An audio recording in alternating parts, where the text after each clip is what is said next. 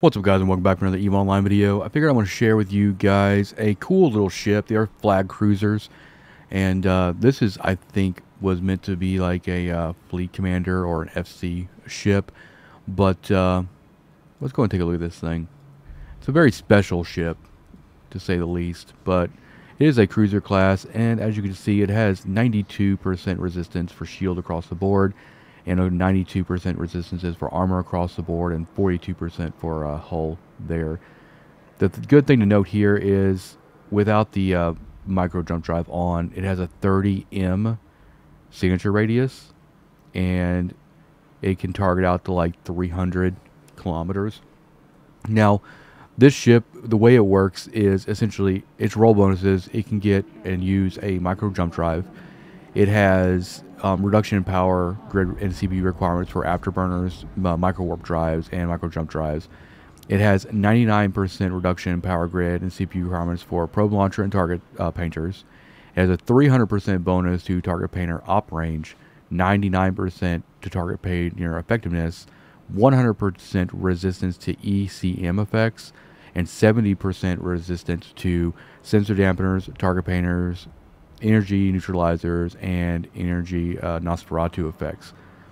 I'm going to go into a little more detail here, but the thing to note about this ship is it can only fit certain modules. So as you can see, it can't fit any low modules because it has no low slots.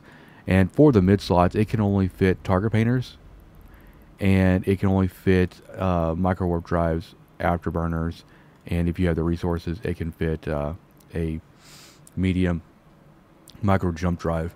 For the high slots, it can only fit a scanning module, so your probe or expanded launchers, and also it can fit a automatic targeting system and stuff. The purpose of this is to be really tanky and be able to just kind of like be on grid and monitor the situations. It also receives really good reps as well. We'll go in here to the info tab. We'll kind of go through this a little bit more. You're probably wondering, well, how do you use a core probe launcher if you have no inventory? Well, this ship actually has a ammo hold of 25 cubic meters and a booster hold for 25 cubic meters. And then, as you can see here, there's the hull resistances, their armor resistances here.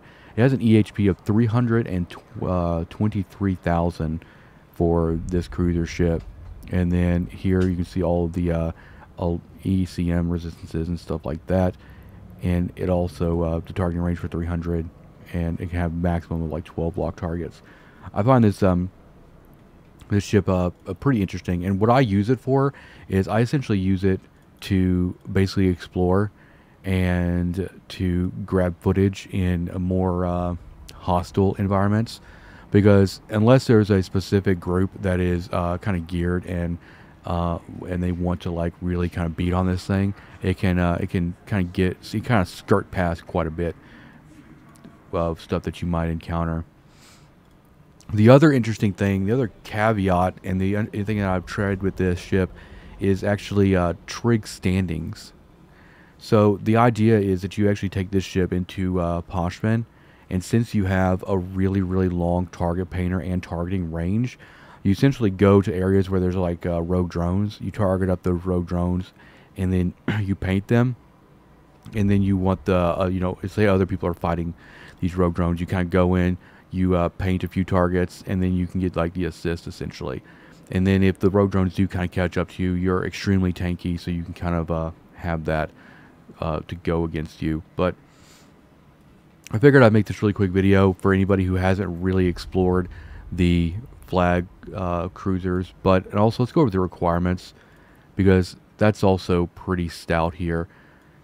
Now, essentially, to maximize the bonuses for all this, you need Cruiser 5 for all of the empires to get the most out of this, and then you also want Cruiser flagship or Flag Cruiser 5 as well. But beyond that, what you actually need is you need like Wing Command 5. So I'm gonna open up my my skills here. We'll go to Fleet, go to My Skills. So you need Wing Command 5, and then also I think like Fleet Command 1, and then you actually need the Flagship Cruiser 1. I think that skill costs like 80 something million. Now Wing Command is like a 30. Wing Command 5 is like a 32 or 30 something day train. So they have definitely put this behind a lot of fleet skills, which is the purpose. So like right here, you can see Fleet Command 5, Spaceship Command 5, and things like that. But anyway, I figured I'd make this really quick video. Hope you guys enjoyed watching this. I'll put the fit for this in the description if you guys want to toy around with it. But thank you for watching, and I'll see you in the next one. Peace out.